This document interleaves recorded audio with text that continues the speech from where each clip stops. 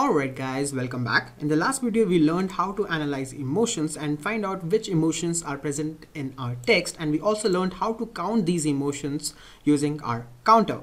In this video we are going to be plotting these emotions on a graph by something known as Matplotlib, which is a library used in Python to create graphs. So what I'm going to do is I'm just going to click on File, then I'm going to go to Settings, and then I'm just going to go to My Project and Project Interpreter, and then I'm going to click on this plus icon and I'm just going to search for Matplotlib.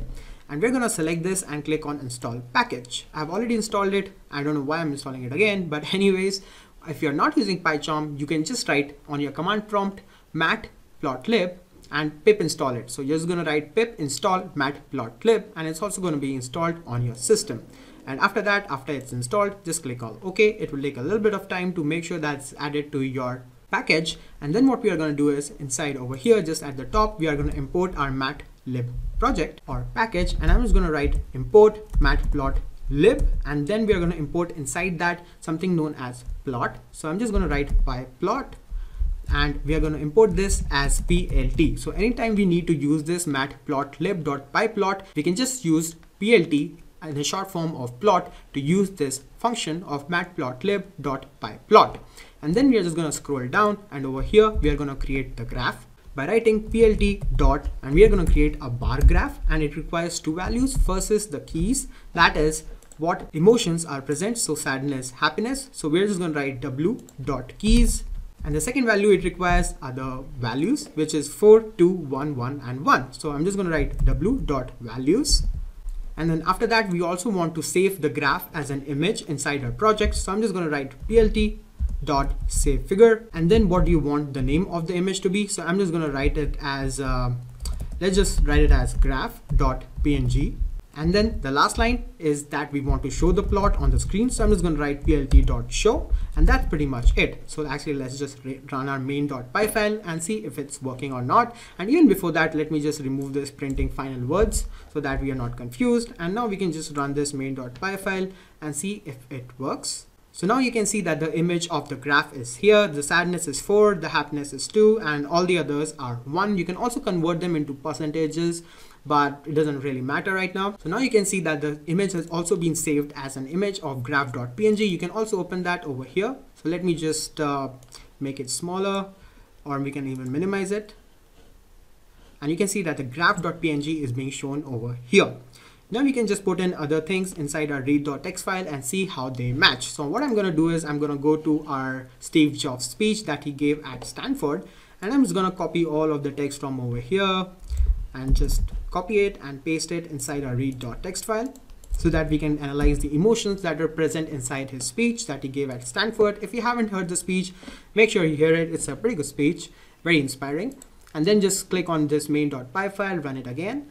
And you can see that the emotions that are present are different. The happy emotions is 5, then there is hated, entitled, loved, and all the other emotions are 1.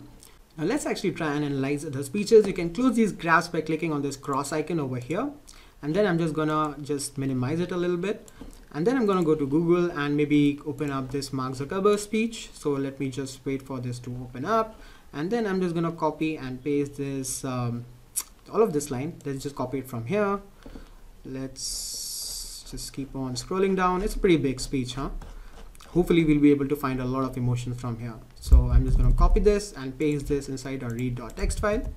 And then let's just run our main.py file again. And I'm curious because I've never ran it before to see what kind of emotions are present. So as you can see, it's a little bit mixed on the x-axis. This is what I wanted to address. So all of these, if there are a lot of emotions, then these emotions can get jumbled up on the x-axis. So we need to make sure that they are a little bit tilted automatically. So what we are going to do is we are going to change it a little bit. So for now, let's just minimize this graph right now. And instead of writing plt.part, what we are going to do is we are going to create two variables, that is fig, that stands for figure. And then we are going to save the axis over here. And then what we are going to do is we are going to create something known as subplots. So we are going to write plt.subplot. And we're going to use it as a function. That's why the brackets. So now our figure and the axis will be stored in these two variables. Now instead of writing plt.bar, we are going to write ax1.bar so that our axis can automatically adjust. And how do you automatically adjust the access something known as automatic figure update, and we're going to use this figure variable for that. So I'm just going to write fig dot auto, that stands for auto, and then format fmt underscore x date, and then it's going to be inside brackets. So what this is going to do is this is going to automatically update the axis, the x-axis and the y-axis to make sure that all values are presented properly. And then we don't need to change the last two lines, so that's going to be there automatically. So let me just format this properly, and what we have done is that we have created a subplot that has a figure and an axis, and we have stored them inside these two variables. Then we have used axspin dot bar to create our actual graph, and then we have used this figure variable fig to automatically update the x-axis and the y-axis and make sure that they fit properly. And then we save the figure, and then we showed the plot. So now let's just run this main.py file again so that you guys can see what's happening over here. And it's showing an error because instead of subplot it's supposed to be subplots. And then we can run this main.py file again, and it's going to show you all the graphs, and now all the values, all the keys on the x-axis are a little bit tilted so that you can see what's happening over here. So in the Mark Zuckerberg speech, mostly it's happy, and then there is some hated. I don't know why there's so much of hated in the speech. And then he's also alone. Maybe he's telling his like life story and stuff. And then there's also a little bit of sadness. And yeah, so these are the emotions that are present inside his speech. So anyways, guys, this is pretty much it for this video. In the next video, we are gonna analyze the tweets. So for example, if you search for hashtag Donald Trump, you can take all of these tweets from hashtag Donald Trump, and you can analyze what is the emotions of the people who are tweeting those tweets.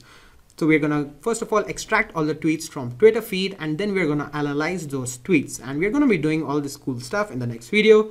So I'm really excited to see you over there.